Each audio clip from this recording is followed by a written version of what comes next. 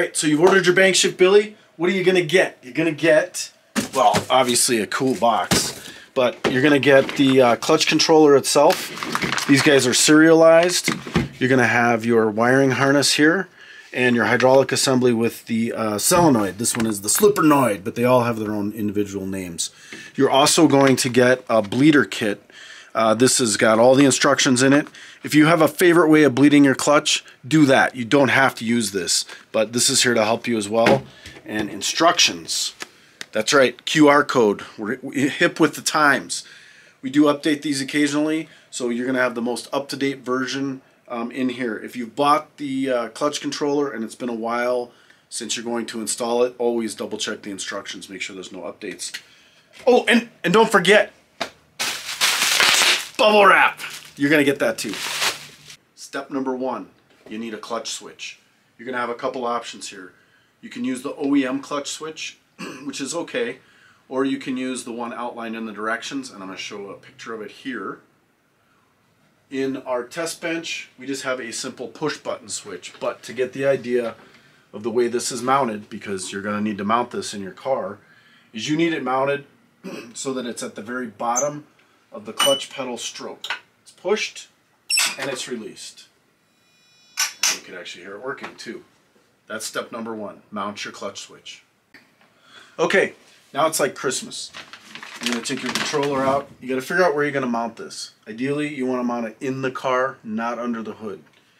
And if you can mount it in a place where you can see the lights, that would be nice. And you've got your wire harness. So this is all aviation grade wire and connectors. This plug obviously goes into the controller like so.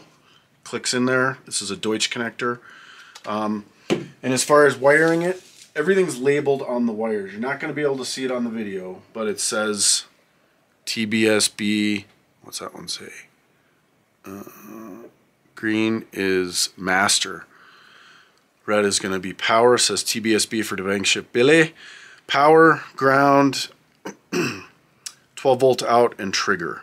And then you've got the 2 wires here that are going to connect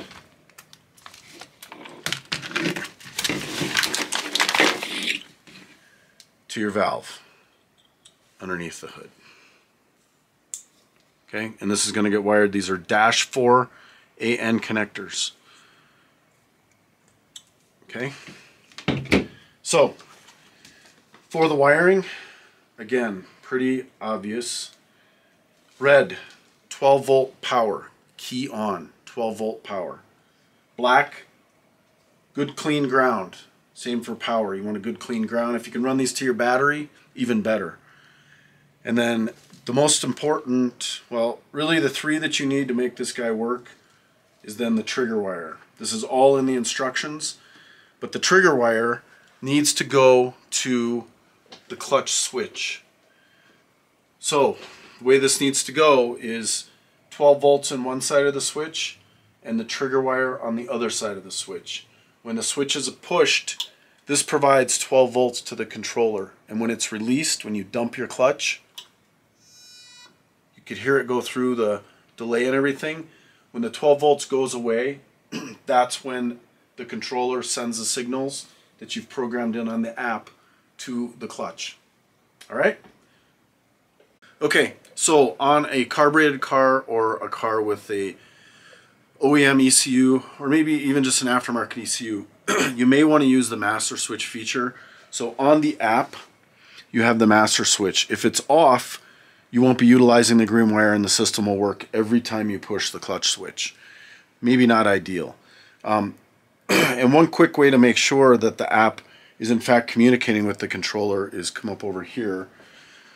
Whenever you make a change, the green power wire will flash indicating that it's accepted the change. And the quickest way to do that is just hit the master switch button. When you hit it, it's going to flash. Did you see that? So master switch on, master switch off. You can see the green light here flashing. On, off. Okay, so we're going to go ahead and utilize the master switch. I have it set up here on a toggle switch. In your car, I'd like to see you have a momentary switch, very similar to the clutch switch I have here, but on the steering wheel, almost like a trans brake button. And the way that will work is if you have it off, but you have master switch selected on in the app, when you cycle the clutch, nothing's going to happen. But when you're ready to launch the car, I'm going to try to do this one-handed. You're going to push the clutch to the floor. Imagine with me this is a momentary switch. Click it, on and off, launch the car, and the clutch controller does its thing. It will not activate again until you have the clutch switch pushed and you toggle the master switch. That's it. That's how the master switch works. So if you have it off, like for street driving or whatever, it won't work until you actually set it up with the clutch pushed and you toggle your master or click your master switch, and it's going to wait until you're ready to launch. Boom. So basically you could do your burnout, get the car bumped into the lights, clutch all the way to the floor, click your master, and it's ready. And then you launch and it's going to activate the clutch controller and away you go. Okay, we've been up close with Bill. Alright, so during the process of doing all this, something I want you to pay attention to, and that is the sound of the coil being pulse width modulated or PWM'd by the clutch controller. And you can check this by just pressing the clutch switch. You don't even have to actually cycle the clutch. So I want you to come in close so you can hear this. I'm just going to push the clutch switch. This is one way to verify that everything's working. You hear that? That's this being PWM'd. That means your clutch switch is wired correctly. Everything's going to be working correctly. Okay, so I just wanted to show you on my car kind of how the BangShift Billy is set up. It's running through the Holley Dominator. So if you look down here on my screen, I've got keys on right now. This light will indicate when the BangShift Billy is operating, and I have the controller is mounted back under here. So when I push the clutch to the floor and my miles per hour is less than 3, which it is, and the throttle is greater than 90%, so you can watch the TPS right here. As soon as we go greater than 90, BangShift Billy is active. It is ready to activate the clutch controller. So when one of those 3 things goes away, in this case when I dump the clutch, it will activate and you'll hear it. And that's all it is. So that's how it's set up for the Holley Dominator. That's all in the instructions. And that's how I have it set up here.